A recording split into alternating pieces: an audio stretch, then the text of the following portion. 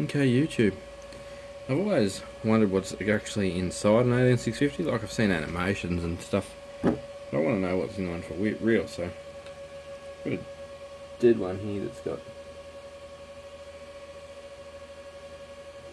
10 millivolts in it, which is absolutely toast. It's a LG DBHE 21865. No zero on the end of it because the serial number continues that way. The rest of those numbers mean nothing to me. I'll stick a couple of tube cutters in here. See if it will show me what's inside.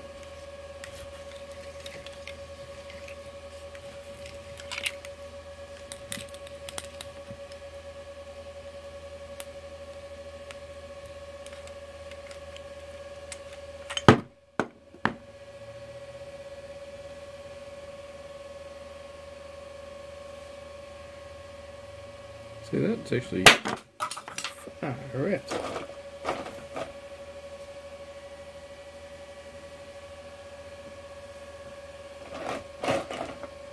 Okay, that one's in the ice too. There you go, there's a lesson. Even a supposedly dead 18650 will go pop.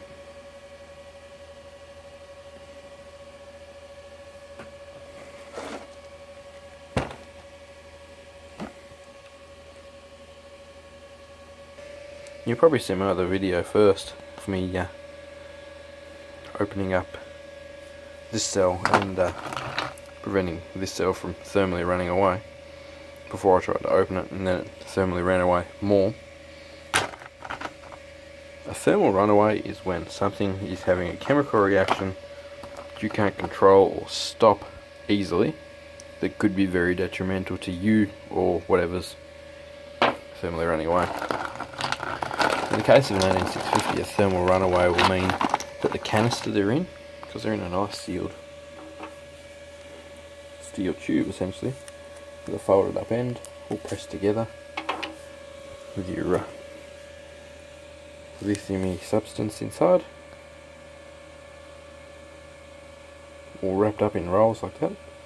Hope that shows up nicely for you. But if that starts to run away, you've got big issues, because it's getting hotter than it can, or should get as a sealed container. And what happened with this one was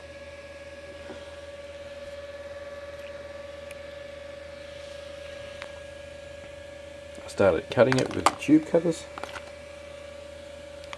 after measuring it with dead voltage, nothing. 10 millivolts. Even short circuited it off camera. Nothing happening now. See, multi-mil is still sitting there. Tube cutters there. I didn't get all the way cut through this, and that piece, the top cap and surrounding metal, blew off and hit the wall. Yep, it went pop like a firecracker. You'll see it in the other video. And then this proceeded to bubble and fizz and carry on continuously for the last half an hour, to the point where I filled this with ice and sat them in it. This whole scenario started when I was soldering this one, and some of the solder went down between the two contacts, and that started to thermally run away. Got that hot it actually burnt my finger. All the insulation, plastic's all gooey and fucked up from it. So I decided to start cutting it. Well, as I started cutting it, it started getting hot again. So we'll leave that for another day after it's been frozen. I might even freeze it itself in the freezer. After I freeze it, I'll cut it open then. But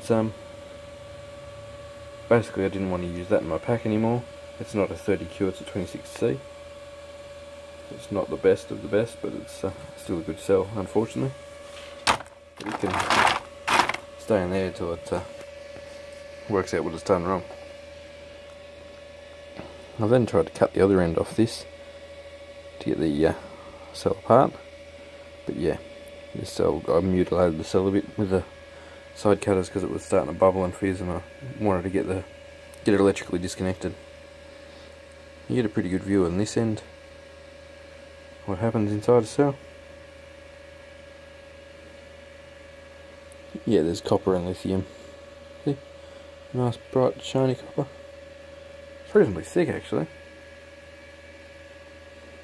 Cool if there was a safe way to get that out of all these cells, but I don't believe there is, because there's a couple hundred of them there that are shagged that could be stripped for copper recovery. That's a cool piece. I got a good bit out. There you go.